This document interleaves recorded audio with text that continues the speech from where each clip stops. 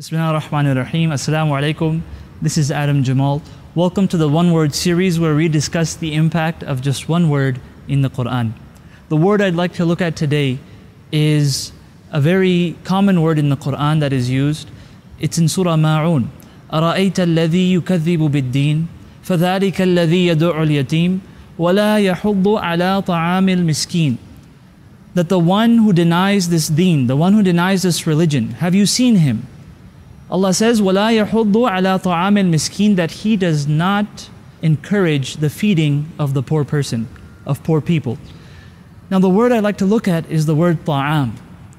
Allah actually did not say, even though it's translated usually as feeding the poor, Allah does not say feeding the poor.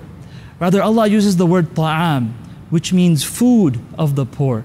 And the difference between those two is actually very huge, even though it seems small. On the one hand, feeding the poor is something that we do because it's something that's good. Whereas when we translate it as food of the poor, it means that this is the poor person's right.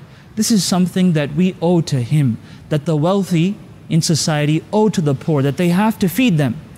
And that one of the characteristics of somebody who denies the religion altogether is that he does not encourage giving the poor person what he is actually due, his actual right. And so if we were to translate it again, we'd say, أَرَأَيْتَ الَّذِي يُكَذِّبُ بِالدِّينِ, do you not see the one who denies this religion? وَلَا يَحُضُّ عَلَى طَعَامِ الْمِسْكِينِ, and he does not encourage giving the poor people their right. And so I ask Allah that He helps us to not be stingy and to give the right that is due to the poor. And I ask Allah that He helps us to appreciate and deepen our understanding of the words of His book. Jazakumullahu khair. Wassalamu alaikum wa rahmatullahi wa barakatuh.